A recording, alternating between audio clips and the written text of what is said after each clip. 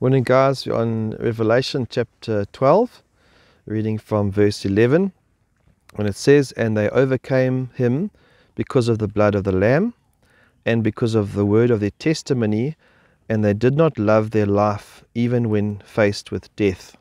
And so we're just going to look at that one verse this morning, and just to remind you of the context is that there was a war in heaven between Michael and the angels, and this great red serpent, the devil, is cast down to earth, and with his tail he whips a third of the demons with him, and they get bound and thrown down to earth.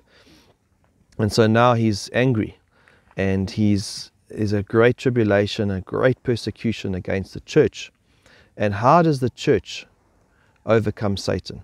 There's a war between us even now. Satan's real, the demons are real.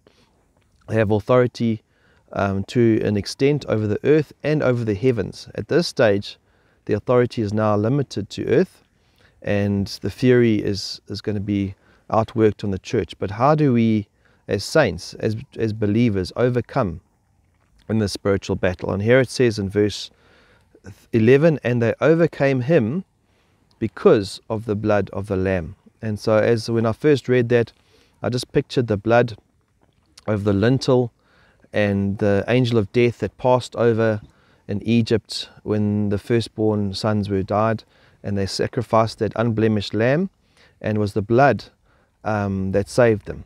And so blood, without the shedding of blood, there's no remission of sins. So blood needs to be shed. Blood is the life form of an animal, and so Christ became that perfect sacrifice.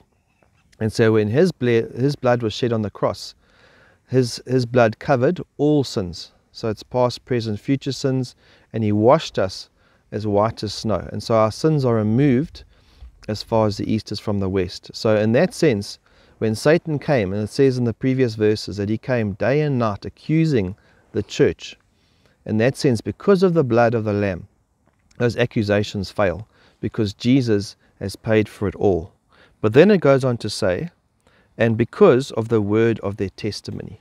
And so not only were the church covered by the blood of Christ, but they were also living the testimony. So that word had become real in them. And as James 2 says, faith without works is dead.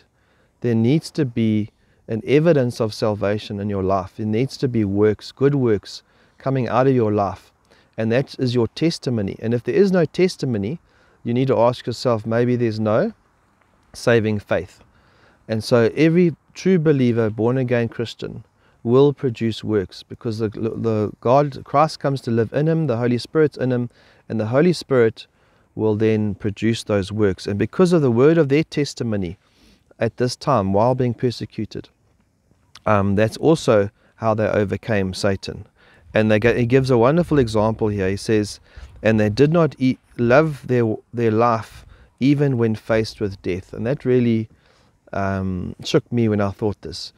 Will I stand true to Jesus in the face of death? Because there's a time coming where believers will be asked, and maybe a gun will be held to your head, and you'll be asked, do you love Jesus? And if you deny Christ, you'll live. But if you denounce him, you'll die. And so we need to know, are we truly putting Christ first?